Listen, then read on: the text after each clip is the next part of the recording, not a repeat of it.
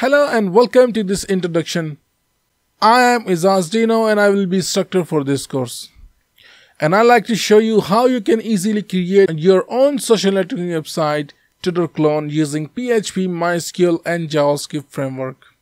So here is our complete finished project. So whatever we are going to learn from this course and what features are going to be included in this course, you are going to see in this introduction.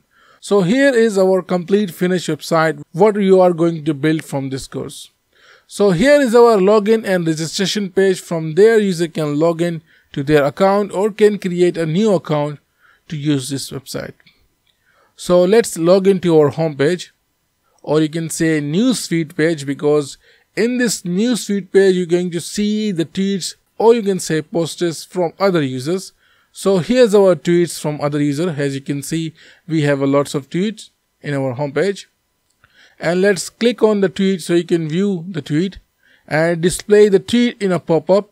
As you can see, we have a retweet count, like counts, and we can comment on the tweet as well.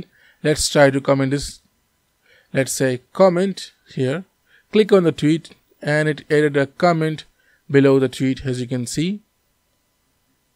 And we can create a tweet from this form. Let's create a tweet using hashtag, because we have a functionality like Twitter to include hashtag and mention in our tweet. So let's create a hashtag using hash symbol, and we'll say PHP and it display the PHP hashtag from database. Click on that, and let's also mention a user in our tweet. So let's say @ and username will be here.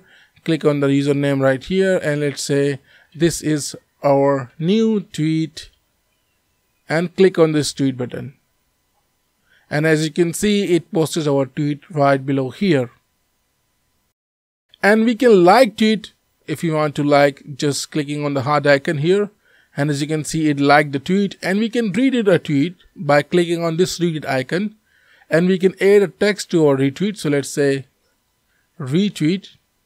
Click on this retweet button, and it retweeted our tweet, as you can see. And you can view this retweet by going to your profile. Each user have their own profile to view their posts and their likes and their followers. So we have a follower page and following page to view user following and user followers. So here's our retweet which we just retweeted. And let's go to followers page to view the user per followers. So here's our user followers, and let's go to user followings. And here's our user followings. And we can follow each user by searching the user. Let's follow the user. Go to the user profile, and from here we can unfollow the user. As you can see, it updated the number of followers, and if I follow again, it updated a follower number again, because we follow the user again. So we have a follow and follow function. And we have also a who to follow suggestion box to display randomly users from our database to follow the users. And we have a trending posts as well to display the most trending posts in our website. And let's see our trending posts by clicking on this trending hashtag. And it redirects us to a hashtag page where we display the tweets, the accounts and photos related to the hashtag. So here's our post related to the hashtag, and let's view the account related to the hashtag by clicking on this accounts link right here. As you can see, display the accounts related to the hashtag, and let's see the photos related to the hashtag by clicking on this photos icon, photo link. And as you can see, it displays the photos. You can like photos from here, view photo, and retweet the retweet. And as you can see, we have a notification to read and messages. As you can see, display the account. We have an unread notification. Click on that notification link, and it will redirect us to notification page. From here we can see notification. As you can see, someone liked my tweet, follow me, and retweet my tweet. And let's see the recent message by clicking on this message icon and pop up our message. As you can see, the recent message from the user. Let's click on this user and let's reply this user. Let's say hello again. Click on the send button. We can delete the message if we want.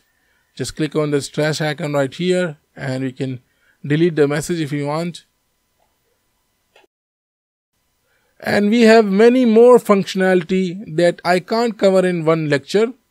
So you are going to learn many new things like rewriting a friendly URLs and profile settings and everything like that. So user can update profile image and profile bio. So there is a many more things that I can't cover in one lecture. I hope you will enroll to this course, and I will be happy to become your instructor to teach you how you can easily create your own social network website. Or if you get any error or you are stuck in our course, you can just simply ask me or message me, and I'll happily surely help you out.